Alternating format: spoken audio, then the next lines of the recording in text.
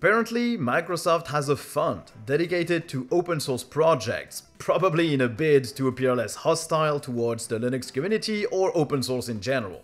This fund is attributed monthly by votes from Microsoft's employees, and it had already granted some money to Systemd and Leaflet.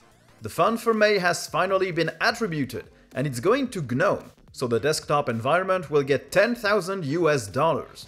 This might not seem like much, but it could fund a few months of developers' work, maybe on accent colors, the libadwaita recoloring API, or even the Mobile GNOME shell.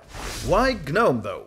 Well, it looks like Microsoft employees who want to use Linux can only use Ubuntu LTS, since some of their specific software only runs on that, so they use GNOME by default. And now you can all comment that it's dirty money and that it's going to taint GNOME. Personally, I'm glad they got the money.